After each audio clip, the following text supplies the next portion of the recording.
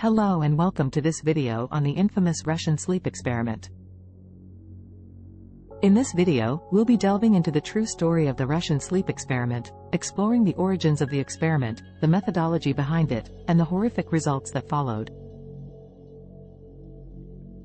So, sit back and prepare yourself for a chilling tale. The Russian sleep experiment took place in the 1940s, during the height of Stalin's reign. The experiment was carried out by a team of Soviet scientists who were interested in exploring the effects of sleep deprivation on the human mind.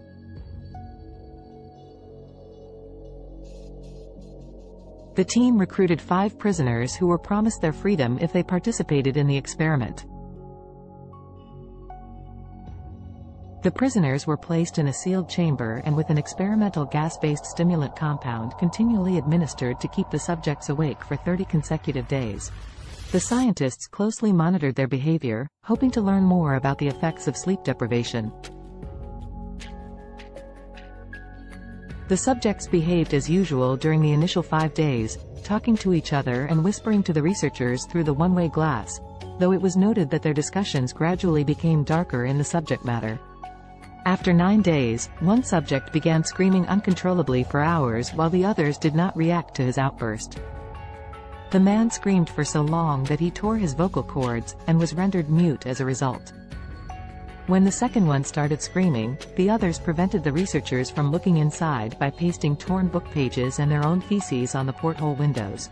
A few days passed without the researchers being able to look inside, during which the chamber was completely silent. The researchers used the intercom to test if the subjects were still alive, and got a short response of a subject expressing compliance. On the 15th day, the researchers decided to turn off the stimulating gas and reopen the chamber. The subjects did not want the gas to turn off, fearing they would fall asleep.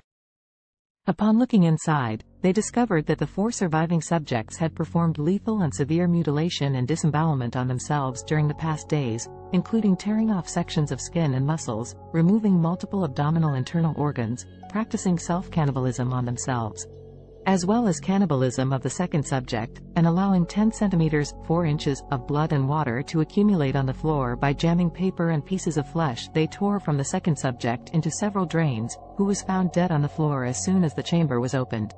The subjects violently refused to leave the chamber and begged the scientists to continue administering the stimulant, murdering one soldier and severely injuring another that attempted to remove them.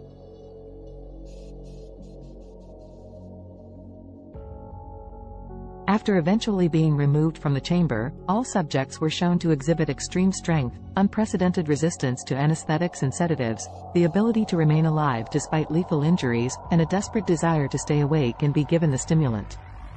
It was also found that if any one of the subjects fell asleep, they would die.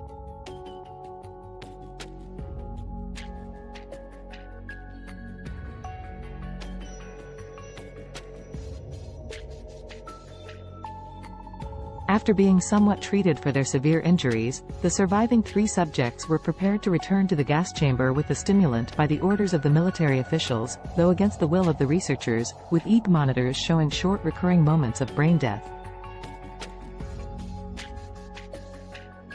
Before the chamber was sealed, one of the subjects fell asleep and died, and the only subject that could speak screamed to be immediately sealed in the chamber.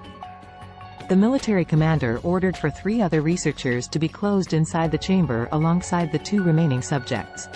One researcher immediately drew his gun and killed the commander and the mute subject by shooting both of them in the head, causing the other person to flee the room. With only one surviving subject, the terrified researcher explained that he would not allow himself to be locked in a room with monsters that could no longer be called people. He desperately asked what the subject was, to which the subject smiled and identified himself and the other fallen subjects as an inherent evil inside the human mind that is kept in check by the act of sleeping. After a brief pause, the researcher shot the prisoner in the heart, and with his dying breath on the floor, the subject muttered his final words. "So, nearly, free." The Russian sleep experiment became immensely popular upon its original publication. It is considered by some to be the greatest and most shared creepypasta story ever made, and Dread Central's Josh Millikan has called it one of the most shocking and impactful urban legends of the internet age. Much of the online and offline debate surrounds the belief held by many that the story is real rather than fiction, and many articles therefore seek to debunk this claim.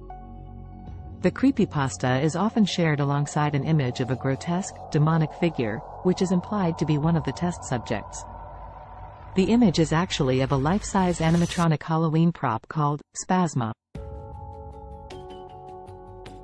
While the true story behind the experiment is still shrouded in mystery, it serves as a chilling reminder of the lengths that some will go to in the pursuit of knowledge.